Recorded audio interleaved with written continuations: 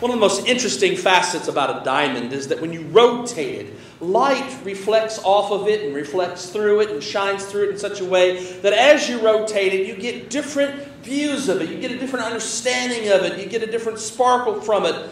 You get a different inspiration from it. As you rotate that diamond, the light shines in such a way that you can see different things about it. The same is true with Scripture stories. You can read a Scripture story the same way again and again and again. But then if you focus slightly differently, if you turn your attention to a different aspect of the story, if you look not to the part that always interested you, but to a different part, you discover something new, something fresh, something you had never seen before. That's what my experience has been with the reading from Genesis 2 and 3 this week. This is a very well-trodden story. It's one that we all know. We remember it from Sunday school class as a child. We remember seeing depictions of it in picture books about the fall. And we remember hearing about the fall. And we remember realizing and wondering, why would they do this? Why would they eat of the tree that God said, do not eat? And we realize when we ask that question that we are exposing ourselves to the very point of the story.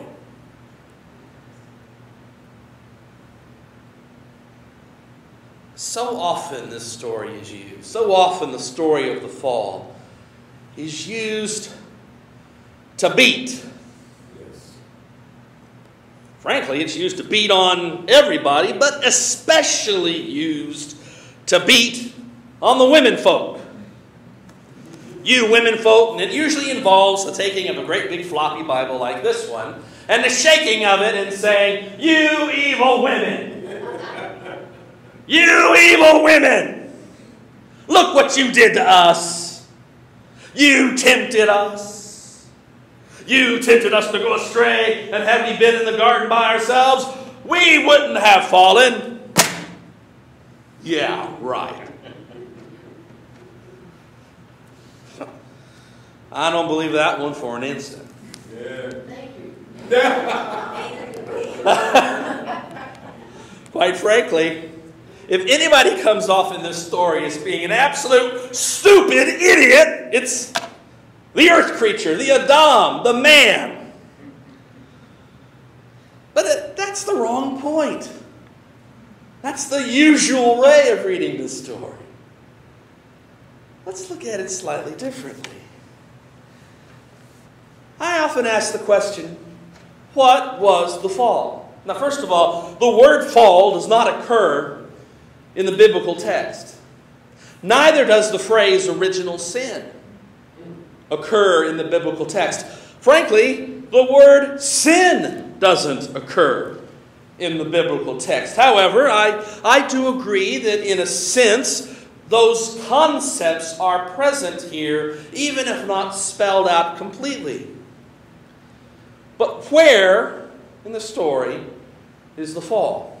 Augustine, one of the early church fathers, Bishop of Hippo, Augustine, back in the 4th century, identified the fall with sex. Huh? Where's sex in the story?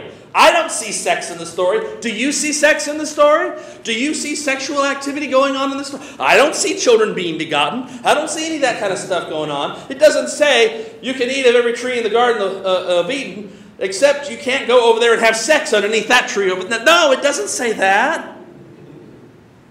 I think Augustine's problem stems from the part of the passage where it says, and they were naked. And Augustine had a hang-up with sex. He had his own guilt from his childhood and his youth.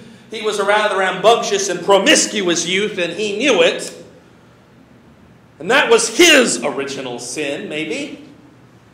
But I don't see it in the biblical story. I don't see sex. I don't even see nakedness as the sin in the original story. I see it as the revelation. at multiple levels, not just physically naked, but spiritually naked. In fact, that's the more important nakedness in the entire account. No, it's not sex. Sorry, Augustine, you were a brilliant church father, you were a brilliant bishop, you were a brilliant theologian, but you were wrong. And it's not about listening to women. It might be about listening to snakes. I mean, think about it. Now, the serpent was more crafty than any other wild animal that the Lord God had made. Crafty. Another possible translation for that word crafty is prudent, intelligent, wise, understanding. Now, that's weird. Not just a negative kind of crafty shiftiness, but prudent, seeing, knowing, understanding, recognizing, and realizing. And notice it's that the Lord God had made. When the Lord God made the serpent, quite literally, when the Lord God made the snake, God said, "It's good." Huh? I don't like snakes. Snakes just give me the squunchies. They make me uncomfortable. I don't like snakes. When I go out in camping, I haven't been out camping in ages, but when I go out camping, I avoid snakes like the plague. Go out fishing with Dad on a float trip down the Mountain Fork River with my dad in a canoe, and we'll be sitting there, and Dad will see this snake going across the surface of the water, and he'd go, "Oh, snake!" Ah! And he would do it just to see me go, "Ah!" Snakes just make me... I don't like them. I want to stay away. Snake confront me, there'd be a great shaped hole in the wall trying to get away. I don't like them. Something biblical maybe in that not liking about snakes. Well, this is a talking snake. This is an intelligent snake. It's a crafty snake. And it was good. Now, what it says to the woman is not necessarily good. But the snake is good. And the people are good. The earth creature that God created was good. And man and woman, God created them. They were good. Where's the problem? Where's the fall in this story? I think it's a place that is rarely looked to in Scripture. Compare two sets of verses. And the Lord God commanded the earth creature, "You may freely eat of every tree of the garden, but of the tree of the knowledge of good and evil you shall not eat. For in the day that you eat of it, you shall die." Now compare that with the reiteration given by the woman in chapter 3. The snake asks, "Did God say you shall not eat from any tree in the garden?" And the woman said to the serpent, "We may eat of the fruit of the trees in the garden. But God said," and notice in my Bible this now starts in quotes, "You shall not eat of the fruit of the tree that is in the middle of the garden, nor shall you touch it, for you shall die." Unquote. Now, is that what God said? Is the woman accurately recounting what God told them? Is the woman correctly attesting to what God's direction was relative to the fruit of the tree in the middle of the garden? Is she accurately recounting what God said? No. Huh? Yes, she is. No, she's not. she is doing something that we all do. She is doing something that we as children have always done. We as people do every day. She's adding to the Word of God. Where is she doing that? Notice what God said again. You may freely eat of the tree, of every tree of the garden, but, verse 17, but of the tree of the knowledge of good and evil you shall not eat, for in the day that you eat of it you shall die. Woman's recounting of that is, you shall not eat of the fruit of the tree that is in the middle of the garden, nor shall you touch it. Oops. Did God say you can't touch the fruit of the tree in the middle of the garden? No. God said you shall eat of it. You shouldn't eat of the tree of the knowledge of... Oh, you're just making a mountain out of a molehill, Greg. What's so important about this? She's making it harder. She's making it more difficult. As if she knows better than God that the temptation is so great to eat of this tree that you shouldn't even touch it. For that will increase its temptation quality.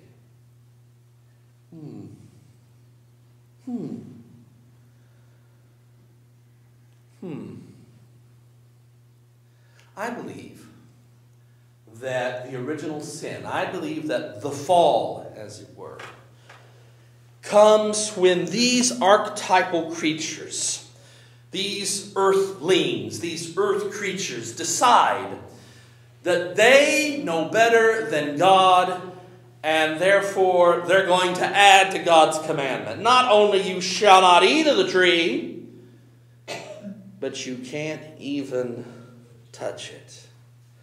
We see this again and again and again. In conjunction with the Ten Commandments, it comes with the saying of the Lord's name. The Hebrew people were in such awe of the majesty of the name of God that they made it against the law even to speak the name. Now the law says, you shall not take the name of the Lord your God in vain. That's one of the Ten Commandments. And they took that to mean you shall not even speak it at any point in time. You cannot say Yahweh, period. Only the high priest at one time, at one point in any given year, when he's on the Holy of Holies and he's making restitution for the sins of the people, then he can say under his breath very quietly, Yahweh in the prayer. But otherwise you couldn't say it at all. I think that piece of steak was good enough for Yahweh. You can't say that. You can't say, Yahweh, we bless you. You've got to say, Lord, we bless you. Even though the Scripture says, Yahweh, your God, made this, that, or the other, you can't say, Yahweh, your God. You've got to say, the Lord, your God. Otherwise, you'll get a little too close to saying the Lord's name in vain. Something very similar is happening here. She's making it harder. She's saying, don't even touch it. For in the day that you do, you'll die. But God didn't say that. She's adding to the Word of God. And to me, in my reading, that's the essence of the fall. And it's the essence of the fall for us all. A desire to know more than God. Remember, it's the eating of the tree of the knowledge of good and evil. A desire to become your own master, your own determiner of what is right and wrong, your own boss, your own parent. It is a desire to become the arbiter of good and evil for yourself. Eating from the tree of the knowledge of good and evil is essentially saying, God, we love you, and you told us not to eat of this tree, but we want to know what good and evil is for ourselves. Therefore, we want to eat from this tree. So we can have that understanding for ourselves. And even before doing so, they've already started to make that proclamation by saying, we can't even touch it. This is what I call an archetypal story. It's what Old Testament scholars have called archetype for a long time. It speaks not so much about a literal event in history as it speaks about the character and the nature of human beings in general. We are children born of an eternal parent. We have this eternal parent, this father, this eternal mother who loves us, who cares for us, who nurtures us, who protects us, who feeds us, who provides everything that we need. We have no needs, no wants. We live in a garden where everything is taken care of. We can eat of all the trees of the garden. We only have one tiny little restriction. Don't eat of one particular tree. And it's easy to tell which tree it is. It's in the middle of the garden. Don't eat of that particular tree. Trust me in everything else. Trust me in everything, and you will be okay. Don't eat of this tree. Eat of everything else, and you'll be fine. And we, being the children that we are, find it impossible to deal with that one no. We find it impossible to accept the idea that God would know a little bit better than us. And accept that no. And instead, we begin by saying, oh, it's even worse. We can't even touch it. We can't even say God's name. And then when they actually do eat of the tree, they recognize that they're naked, that they are actually without recourse, that they are in trouble and there's nothing they can do about it. You can't hide it. I have been owned, you own dogs and you've been owned by cats, okay? You don't own a cat.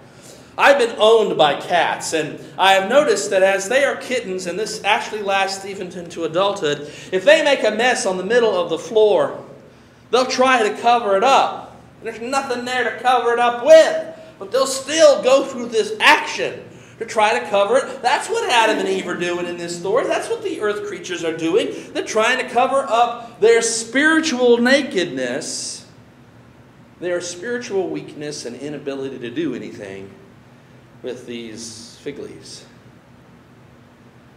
And we do the same thing.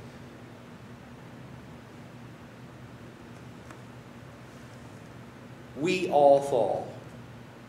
We all stumble into sin when we think that our meager understanding and our meager abilities suffice and actually go beyond God's abilities and God's understanding. And when we think we know more than God, to even extend the law further and say, nor shall you touch it,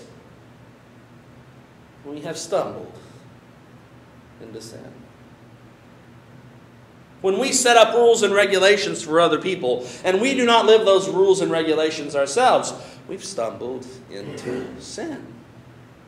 When we pretend as though we understand the ways of God, when we think we have understood this passage and we've sussed it out, we have it entirely understood, and we know what it's about sex, we've stumbled into sin. Without humility and understanding that there are some things that we just do not grasp, physically, spiritually, metaphorically, when we come to that realization that there are some things that we do not get, we actually encounter the reality of our existence. Now, there is a sense in which when the earth creatures, when the earthlings ate of the tree, they recognized their nakedness. They did indeed experience a spiritual awakening, a spiritual growth. But that spiritual growth robbed them of the opportunity, therefore, to live in this blessed state in the garden. Now they've got to go out in the world. They got to plant fields. They got to work hard for their food. They can't just pick it off of a tree easily, willy-nilly. They've got to work hard. Which would you rather do? Plow a field, harvest the food, prepare it and eat it, or walk around and say, well, we can eat of every single tree that we see here except that one right there. Or, it doesn't depict any childbirth prior to this event, but the penalty for giving childbirth is to come very close to death in the process. If only we'd stayed in the garden.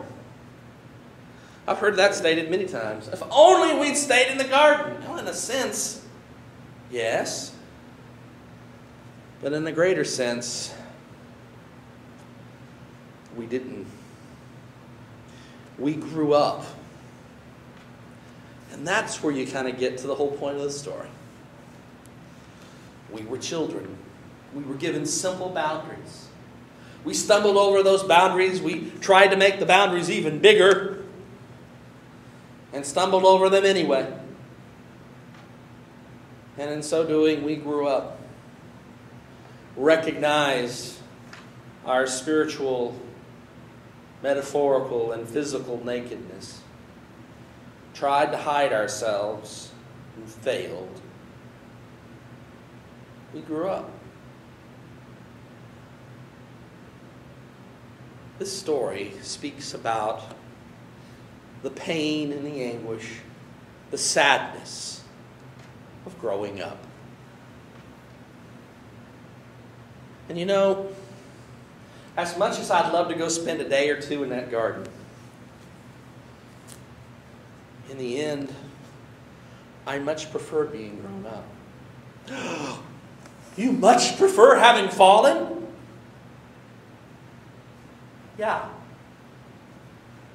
I do. Because this allows then for a mature relationship to be established. Recognizing that in the end we are just as helpless as they were in the garden in reality. But because of what and who Jesus is. Because God makes a provision to overcome this tendency to think we know better than God. And this desire to become God. God makes provision in Jesus Christ becoming one of us. That's the interesting irony here. We make this attempt to become like God. And the answer to it, the answer to this original sin, is for God to become one of us, so that He may die for us, solve the breach that we have dug here with our desire to be like God,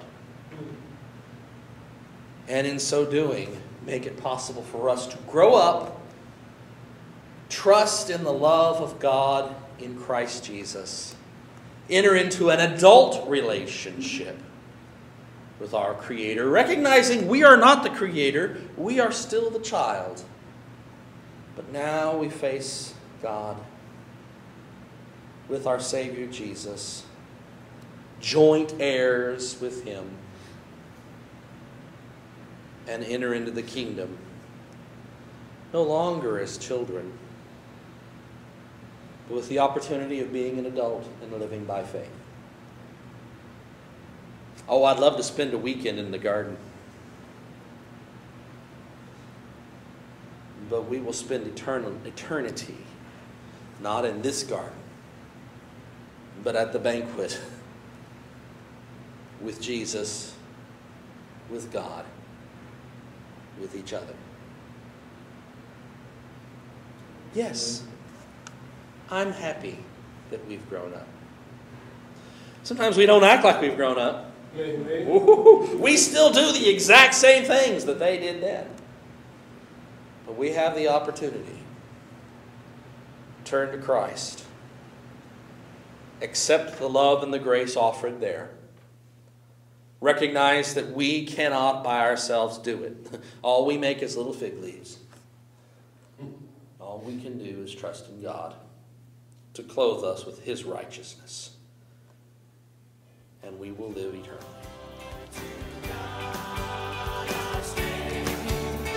Sing for joy.